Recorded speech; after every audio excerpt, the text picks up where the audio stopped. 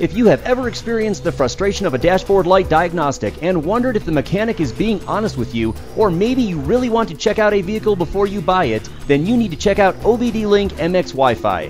OBDLink MX Wi-Fi is a small dongle-type device that connects directly to your automobile's onboard diagnostic port and allows real-time interaction with your car.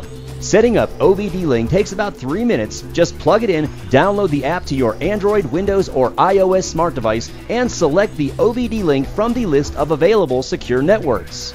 Using the app, car owners can quickly determine why the check engine light is on and even turn it off, create their own dashboards with gauges not shown on their current display, and even monitor driving habits, including fuel economy.